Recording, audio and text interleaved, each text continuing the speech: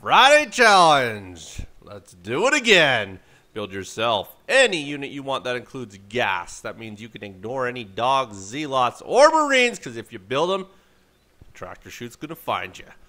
No, if you build them, you will not qualify. So here we go. We do know that we have the upper right-hand man being played by Robert as the red Zerg. In the lower left-hand corner, it is the unit you use to build houses and buildings. It is BrickS as the blue Protoss. So BrickS did submit the game. He will be prevented from building any form of zealots, so it would be all gas units we see out of him. As far as the Zerg goes, for Robert, you can build whatever the hell you want, because you're not doing the tractor chute challenge, but you are doing the food cheap by planting down that good old extractor and canceling it right away here. Should be a half decent game, I would have to imagine. Does look like BrickS is going to plant himself off a nice little pylon on the corner of the ramp there, wall himself off into his one little base and be quite comfortable doing so. He's also going to send out himself a good old scout early in the game. The good old proto tab. You will see Robert cheating to get 11 food. Does have himself an Overlord on the go there. Overlord does get himself out. Does unsupply block himself here. And we'll go to work on the drone count. In the meantime, he does have himself an Overlord over top of the ramp, but does not want to scout with that Overlord by no way, shape, or form. Like I say, 2v2s are going up tomorrow. Got a few of them queued up. And might even throw a 1v1 in there.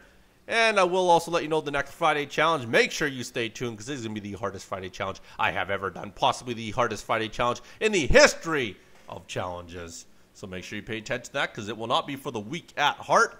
And I'm only doing it because I have been questioned, or not questioned, I have been asked to come up with a very hard one, because we have some people that are itching to challenge themselves very, very heavily here. So I will make sure it is a tough one here. Does look like Robert is going to chase around that probe here.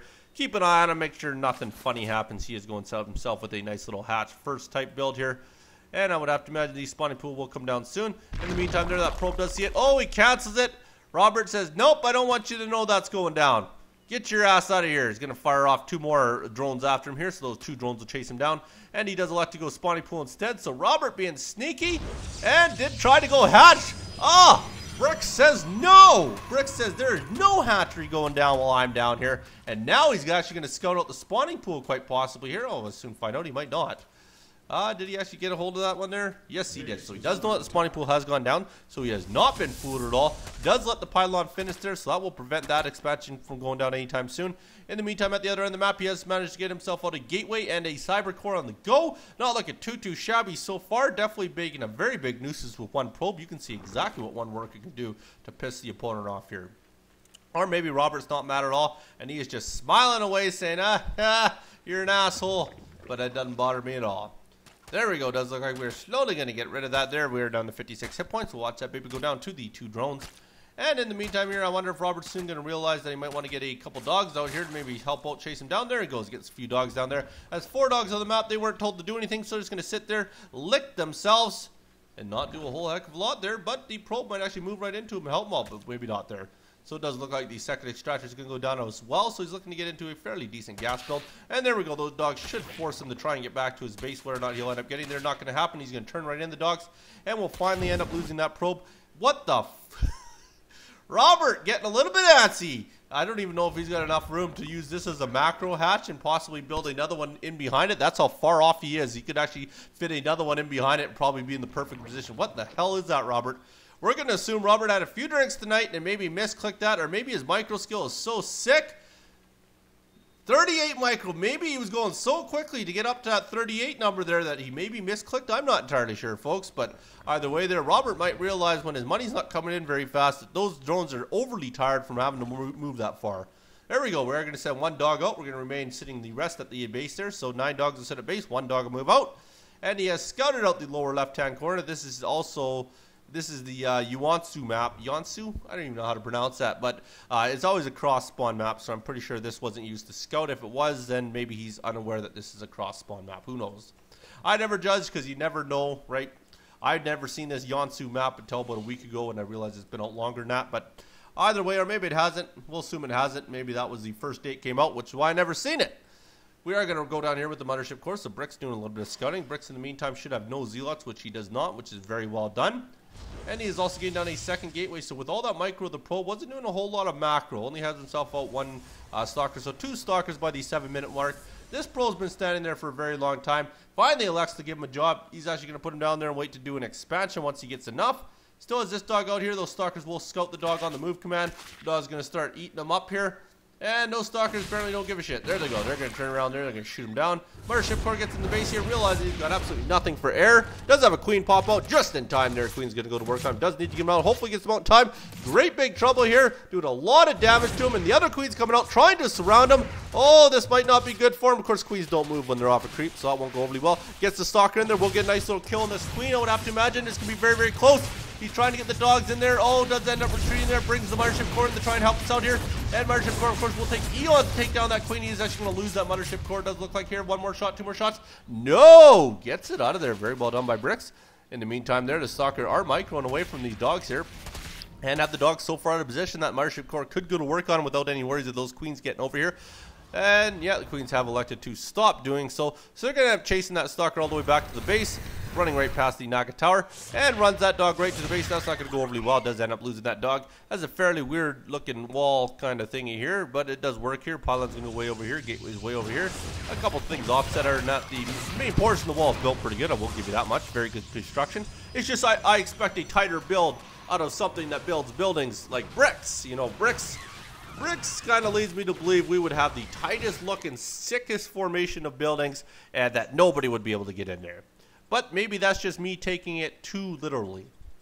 And not too sure what this one was doing. This probe here, right here, that one right there, he was a little funny. He was doing like a little jaunt and went all the way up and around and kind of did a little funny thing. He's going to stand there and watch his little partner build everything. He apparently doesn't want to do any work. But in the meantime here, we do have some overlords finally scouting away, but he does know where his opponent is now at the very least, so that's going to be very helpful.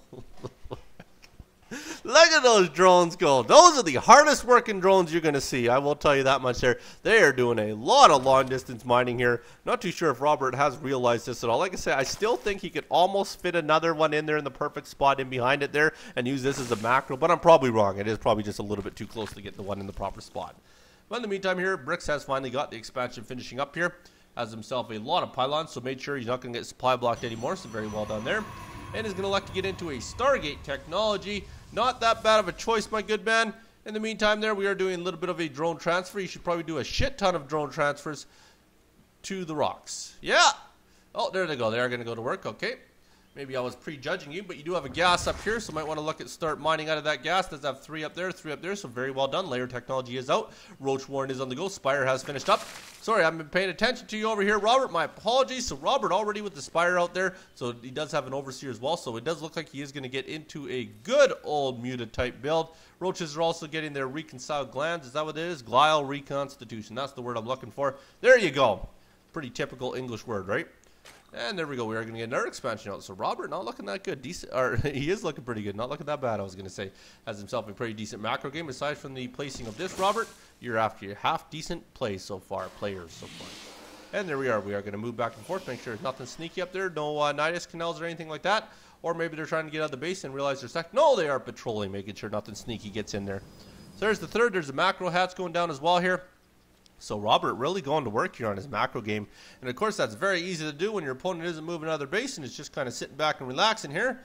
And yeah, everybody patrols. Apparently when you're a stalker, you are the patrolling army. You are the cadet of cadets, the soldier of soldiers, the infantry of armies. So there we go, back and forth, back and forth. And like I said, very good job with the Naga Tower here. Very good map vision out of them all together here. Really, Robert is controlling the map so far anyways here. Not controlling the game, but definitely controlling the map vision. And there we are. We do have a stalker doing a little bit of scouting for him, making sure he knows exactly where all the bases are on the map. He is flying all his overlords up there because they do tend to get in the way. And there we are. Mutas are finally hitting the field here. And like I say, he will need at least usually 3 bases is pretty comfortable. 2 bases is somewhat comfortable, but 3 is really comfortable if you get the gases going on it there for a Muta build. Mutas just take so much 100 for building them there. Few roaches do end up going down there, so let it finish. I don't know if he wants to reveal the stalkers. I wouldn't recommend that, especially if you don't have to. And I don't think he did, to be honest with you. I'm pretty sure Firewalker would have missed that.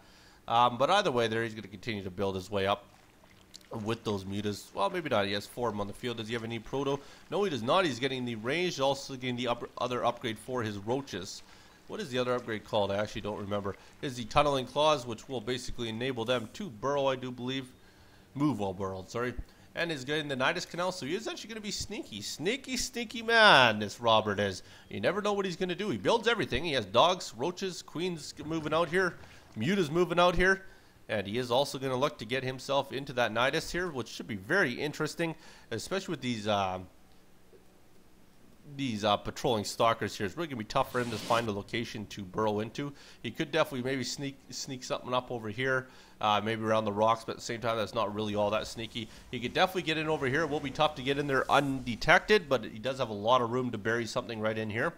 But we'll soon find out here. Maybe he won't do one at all, and he'll just disappoint the whole Tractor Chute Nation. And there we go. Phoenix is going to move out here. It's a very interesting choice by our good man BrickS. And he is also getting the good old upgrade for his carriers. So very interesting getting into carriers. This is very interesting type build out of him here.